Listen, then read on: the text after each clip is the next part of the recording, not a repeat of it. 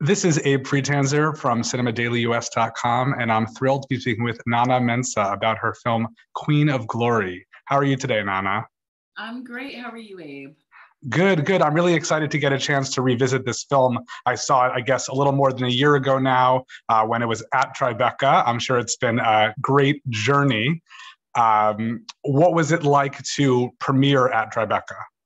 I mean, premiering at Tribeca was super emotional, right? Because it was the first US festival to come back after the pandemic. And so our screening was like, sold out, which was amazing. And but the seats were like socially distanced. It was outdoors. It was at sunset, which sounds beautiful, except for then you got the sun glare on the screen for like a good 15 minutes in the middle of a pretty short film. And so our runtime was like 80 minutes. So it was so that part was like, oh, huh, okay, not how I saw my Tribeca premiere going, but the emotion of all of it, of everything that we had been through, everything New York had been through in the past 2 years, canceling two Tribeca festivals back to back, and then finally doing it and being there and being, it was oh man, I'm like getting goosebumps just thinking about it. It was like maybe the best day of my life. Don't tell my husband. That's wonderful. Well, I like how it's. I was taking a look at the press notes again. I like how it's described as a follow up on the classic immigrant's tale. Yeah. So this, from what I understand, this is a story that you felt you hadn't seen before on screen, right? Right. Yeah, I just think, I'm Ghanaian. My parents immigrated to the States from Ghana. And I think one of the things that was like really interesting was that whenever I saw immigrants on screen, it was very much, they were like super disenfranchised, very much being taken advantage of a lot of times. There was a lot of like misery and everything was quite fraught.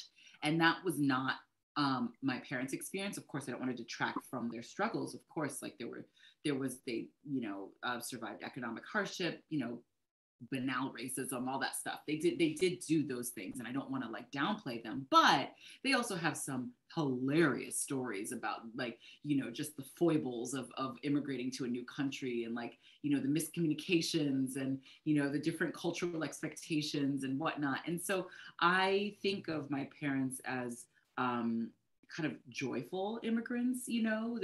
They came to the U.S. for economic prosperity reasons, and they did well and worked really hard, and so they are happy people, and I think that there's something about that I hadn't seen. So I just kind of wanted to, play up on that and look at that trajectory, and then look at the children of that trajectory and how they approach straddling both worlds, because their parents came from one place, they were raised in another place, and sometimes there's some clash.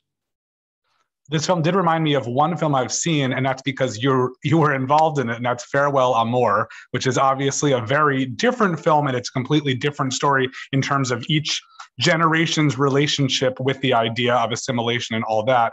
But I just think there are so many stories of immigrants, and I think what's interesting is there's a striving in some sense for universality, which shouldn't take away from someone's individual experience, but instead to show people that there really is more that connects us than divides us in a lot of ways, even though we have these very singular experiences. Yeah. Do you think there's a delicate balance in there though, and not losing sight of what you're trying to tell? Well, yes, I think obviously that everything needs to serve story. And I think because, and I say that obviously to your audience, probably being mostly film appreciators, but also probably some filmmakers in there. And so it has to be about the story. And that's why I think it's a little bit troubling to get into like kind of mission driven art, because sometimes you do lose you lose the plot. And our plot is like very simple, and our story is very simple, but in that simplicity, because it's a framework people understand, and they can kind of like, there's a shortcut there, that then I can do all the other things that I was doing, which talking about like immigrant communities and talking about toxic masculinity as per the West African, man. And so those were kinds of some of the things that I wanted to talk about, and so I did so within the framework of that story. But yeah, you do have to walk a bit of a fine line of like not giving over too much to what it is that you're trying to do, rather than just like doing it clearly and succinctly. I think that's the real goal. I do appreciate the infusion of humor. I was watching the trailer again, and just that ending moment from the trailer where somebody comes and says, "Oh, I see, it's just your family here." It's like, no, just everyone's black. And so I'm sure moments like that stem from real life experiences of microaggressions. Yeah, sure. And it's like, and I just think that there's like that version of like being very like upset about it. And of course that happens, and it can wound, but it also can just be like, and so I just wanted to get some of that, like get some of those shades, I just think there's a lot. And how much are you like your main character, and where do things really diverge? Oh my God, Abe, not at all. I'm like, okay, I don't have a PhD. I have a great relationship with my father. My mother is still alive. I like in terms of the film, it is not autobiographical at all. I would say that there's an emotional truth, perhaps, of getting at like what it's like to be, in between these two places, like not feeling wholly American because like my parents didn't speak English at home. We ate different food, like things like that. But then like going to Ghana, and like my grandmother calls me Obroni. Obroni means like foreigner, like like whatever. So it's like, it's like, well, then where do I fit, And so I think that part is 100% autobiographical, between Sarah and myself, between the character Sarah and myself. But I think for me, it was important to kind of like put more differences than similarities, because I did want to play somebody, right? Like I didn't want to play myself. I don't think that her reaction to grief would be my reaction to grief. Like she very much disassociates because she's a scientist, she's a clinician. So she's very like, she's not really like, I'm a little bit more in tune with my own emotions and can, and so I think that there's definitely a difference there. But she and I are both struggling to figure out what it means to be African and American, Did you always know that you wanted to direct this? And was there ever a time when you maybe would only have directed it and not starred in it? Exactly the opposite. I never thought I would direct it. I wrote it and then was like, okay, I'll act in it if I need to. And then I needed to. So then I was acting and writing. And then I was talking to just a couple directors, just trying to like, start that process. And everybody really wanted to make it a real downer. And I was like, this film is not a downer. I just want to be clear. Like there is a lot, like, yes, it centers around the death of a parent, which is, indubitably a downer. Maybe in some rare cases it's not a downer, but that's a different film. But for this character, it is a huge downer. And then everything that comes after that is like about like how ludicrous death is, and how much the things that we have to do to prepare for death, or the things that we have to do after death, what we ask of people to perform in terms of like funeral rites, like the rites, the death rites, is also like crazy, because you are changed on a cellular level by losing a parent. And so then to just like have to basically plan a wedding while you're grieving is crazy. It's insane. But and often that task falls to your daughters. And so I think that there's a lot about gender in the film that's like a little bit under the surface, but that's really kind of what we're talking about. Was the experience of directing for the first time what you expected? I don't know. I don't remember what I expected. It was too long ago. I think I like that part of my brain like is melted. But like I don't remember what I expected, but it was really hard. And I definitely couldn't have done it without the support of my producers. Because you have to be extremely organized when you're a low resourced film that also like where your lead is also your director, is also your writer. And so because of that, like we had to be very economical in our use of time and our use of like whatever. So we were really so we were really disciplined in that regard. And I think that's the only way we were able to make it happen. And in that part, that discipline, setting up that architecture to be able to succeed and get our shots and make our day and whatever, that was 100% my producers. So I'm really, really grateful to them for that.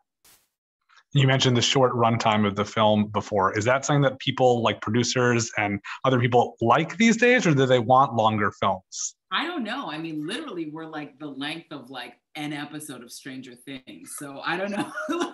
so yeah, I don't know which way, you know, the waves are churning in that regard. But I just knew that we had shot more, and we had shot in like 2 chunks. Because we actually, you know, we had funding issues. Like we thought there was a big funder who was supposed to come on board who didn't. So we stopped production. And in that time that we stopped production, I looked at what we had and I did, you know, kind of prune and really like make the story, like get to the nut of what the story was about. And that was really important to me. And I'm really glad, weirdly, that ended up that happened, because if it hadn't happened, it would have been a different story. It would have been a longer story, but I don't think it would have been as successful a story. So, yeah, of course. I know you've toured at other festivals since Tribeca. Has the reaction been different based on where you've been? It's been really wonderful. We've been at so many great festivals and across the U.S. and also abroad. Like, so, you know, like there was a couple that I couldn't go to because of scheduling conflicts, but like taping an intro video for folks for my Japanese premiere is like amazing. You know what I mean? Like, it's like this film was playing in Japan. That's crazy. And so that's been really wonderful. But like the ones that I have been able to attend, the thing that struck me is that like folks from China, folks from, you know, first generation folks from China or Bangladesh or Ecuador, or Argentina, being like, oh, this story is really familiar to me. And it's like, that's wonderful, because when we were initially seeking funding for this film and we're like reaching out to folks and being like, hey, can you please like support us? Can you please come on board as an investor? And we got so many no's. And a lot of times the reason behind the no was that they felt that the film was a little too specific and that it wouldn't have appeal to a larger audience. So they were not sure how that would compute in their like algorithm, or, you know, their ROI or algorithm. And so, and so that's been the thing, maybe because of that experience, that has just been, I was like, is anybody going to get this? That's not Ghanaian American. And so, and I've been totally, it's been 100% true that everyone gets it. And that's been so life affirming, even like it's affirming for your art, but it's also affirming for your life, you know, that we are all experiencing very similar things just as human beings. That's amazing. And so what's next? Well, I'm in London right now. I'm working on a new show called The Diplomat with Carrie Russell and Rufus Sewell. I'm an actor on that. I'm not doing anything behind the camera. And then you know, we open at BAM in the Angelica this weekend. So I'm flying to New York tomorrow and then going to LA for our LA premiere. And then we'll be at the Lemley Glendale from the 22nd of July.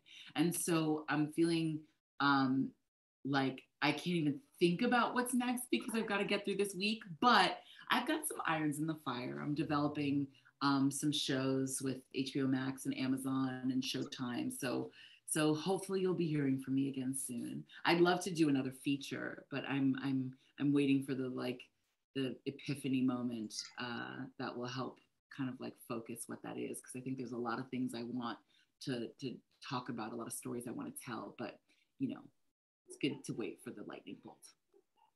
And I do want to ask you about another show that I know you've been on, which is The Chair, which I really enjoyed. I had a chance to speak with Jay Duplass a few weeks ago. He didn't seem to have any intel on a season 2. I assume enough time has passed that it seems unlikely at this point, but is that the kind of thing you would go back to if you had the opportunity? Oh, 100%. Working on I was actually just texting Holland Taylor like right before we started.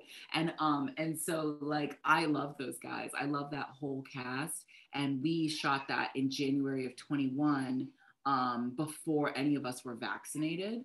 And, you know, there's several folks who are a little bit older who were a little bit older, and I was pregnant at the time that I was shooting. And so like between my pregnancy and then like their senior age, like we were really careful, you know, because we weren't vaccinated. So that meant we didn't get to hang really. Like we got to do a lot of stuff on Zoom, but and like we saw each other on set, but it was like face shield, you know, like, I mean, it was so whatever, which I was happy to do. Listen, I'm not going to be the one to kill Bob Balaban, you know, it's like, it's not going to be me. So, but I think inhabiting the character of Yaz McKay was so fun, and I would happily do it again.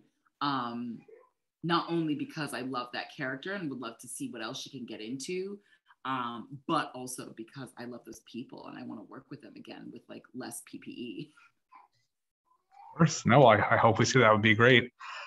For more great content, you can subscribe to the Cinema Daily US YouTube channel. Queen of Glory opens in New York City on July 15th with many other cities to follow. Thank you so much, Nana, today for speaking with me, and can't wait to see what you do next. Oh, thanks so much, Abe. Talk to you soon.